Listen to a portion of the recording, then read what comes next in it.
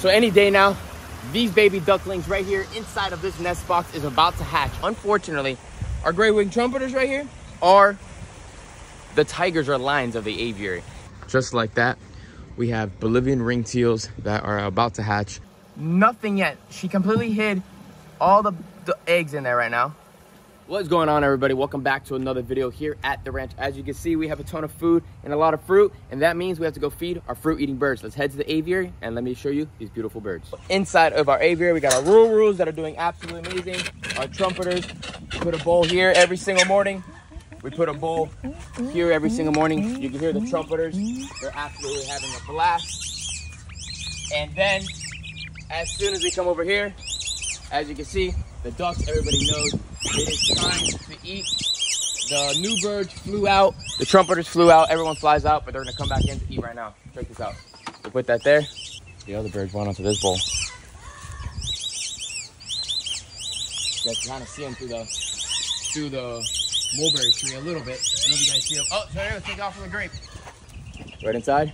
Super excited. Very, very flappity flap flaps. Oh, look at the butterfly. Oh, yeah. Look at them. Watch these guys. Give them a second.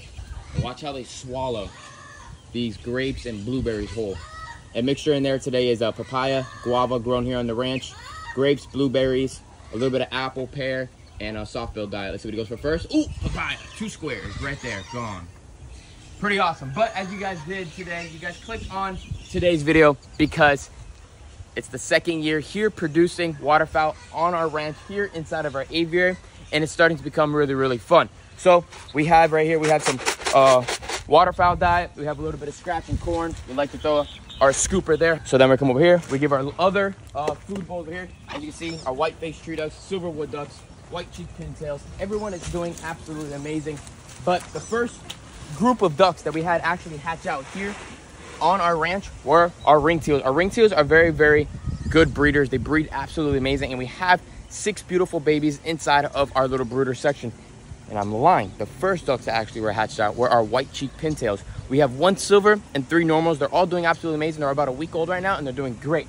But over here, I have my ladder set up right now because inside of there, we have another nest. And as you guys know, if I am not on top of these ducks, making sure when they start sitting to when they about to hatch, so about 24 days to start hatching, I have to make sure, because if those baby ducks come out, unfortunately, our gray-winged trumpeters right here are the tigers or lions of the aviary. They are very, very aggressive towards new animals inside of the enclosure that can't get away fast enough. And the baby ducklings, as you guys know, are baby ducklings. They're not quick and they're not fast, and they will eat them up. They really do eat them up. I know people have said, lock them up, throw them somewhere else, do this, do that. Well, I do, I don't, but this is their enclosure. They protect this enclosure. I really like them staying here.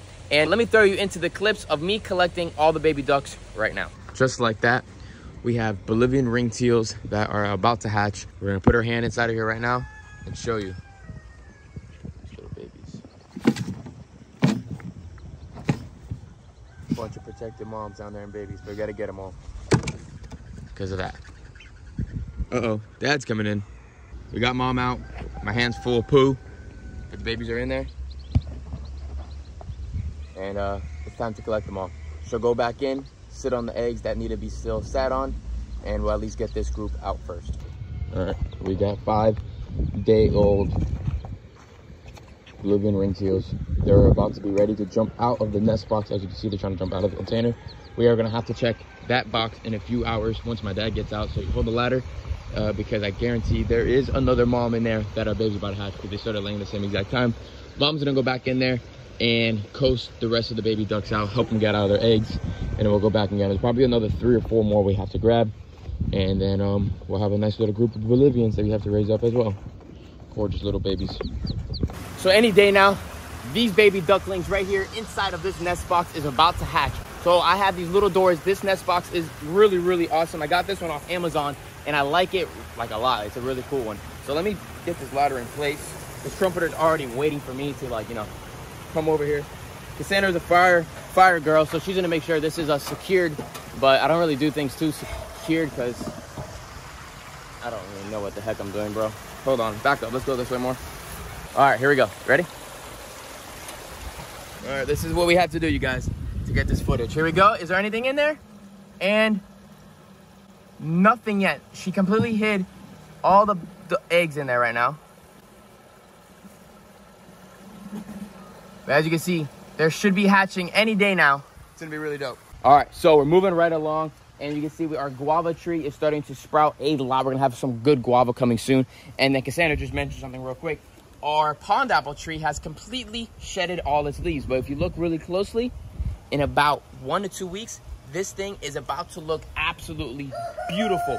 But we have 1, 2, 3, 4, 5, 6 pond apple trees inside of this aviary, and when they molted, it made this place into a leaf litter box. That intake bay was a pain in the butt. I'm gonna show you what we had to do, me and my dad, because that pump, you need 2 people to put that pump on, but once you get it on, this pond is crystal. Ooh, you almost got me there, buddy. You almost got me there. Watch yourself. Freaking crab spider. You just moved him out of the way? Yep, he'll throw his thing back up. But yeah, everything's looking great. We have a lot of little seeds right now above the net because of these trees over here. They're molting as well. Everything is blooming, coming together from spring. You can see the gumbo limbo tree as well. No leaves, but it is 100% live. This is the way you can tell right here. If it snaps, it's dead. But if it's nice and juicy and nice and like rubbery, it's a live tree. But let's keep on moving. Everything's looking great. Everything's looking amazing. The intake bay is nice and cleared now. But check this out. We have to clean it, go through it, clean it, go through it. Because we had all of these leaves inside of there. And you can see if you look closely, there was a bunch of snails down there too. But that's all right. There's a lot of snails that just, it's crazy where just snails just pop up out of nowhere when you didn't even put any snails in here. But other than that, you guys, everything looks great inside of this aviary. It's a beautiful ecosystem of awesome stuff. Now let's go and check on the baby ducks. It's been about 4 or 5 days now. Let's see how they're doing. So we really can't get too close to the new birds. They stay pretty far in their distance, and there's 2 of them right there, as you can see. But you guys are probably wondering, where is the 3rd one? Well, unfortunately, here on the ranch, I don't know what goes on the ranch. I have like a curse, and the curse is, if I buy 3 animals at one time, the Noah's Ark thing kicks in and only lets me have a pair. And then if they produce, then the babies are allowed to stay in the ranch, right? I swear, it's like a curse on the ranch. Anytime I have a trio of animals that I've buy and bring them on the ranch, one of them's gonna die. It happens every time. It's the weirdest thing in the world. What do you guys think about that? If I buy things in pairs, everything's in pairs, I am good. The animals do great. But if I buy that one extra one, it's just not awesome. They freaking die. I don't understand what it is. It happens every time. It mind blows me. And I say it to my mom, I say it to everybody, and I said, yep. So like a couple of my friends are like, yeah, just don't buy in trios, just done. And I just try not to. But that bird, it came in as 3. I was like, you know what, let's try it. 3 days later, the juvenile one disappeared. The 2 mature pair stay on doing great. So hopefully they start nesting, and then they will have a whole colony on their own.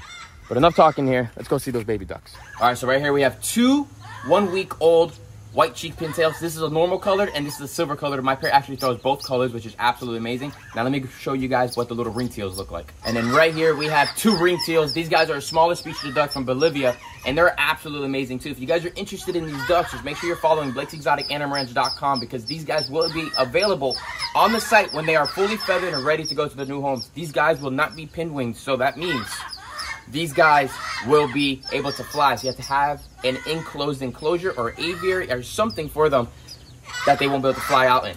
So always tell you guys, please make sure you guys do your research before you purchase anything from my website. I have information on my website, but if you guys want to find more, it is very, very easy. I have people ask me some of the dumbest questions in the world. Well, to me, it might be dumb, but to you guys probably don't know. But if I don't answer you guys, I'm sorry. I have a lot of DMs all the time, but it's a very, very simple thing you guys can do. Go on Google, type in your question, and it'll come right up.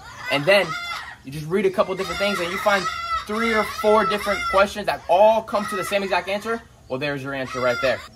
That's how I find a lot of information too, and a lot of friends that keep these animals and all that stuff as well. But hope you guys enjoyed today's video here at Blake's Exotic Animal Ranch. Make sure you give this video a thumbs up, put your post notifications on, subscribe to the channel, and stay tuned for the more videos here at the ranch. We always have a tremendous amount of content for you guys all the time, because we have so many awesome, amazing, exotic animals here at the ranch. I'll see you guys later. Peace out, everyone.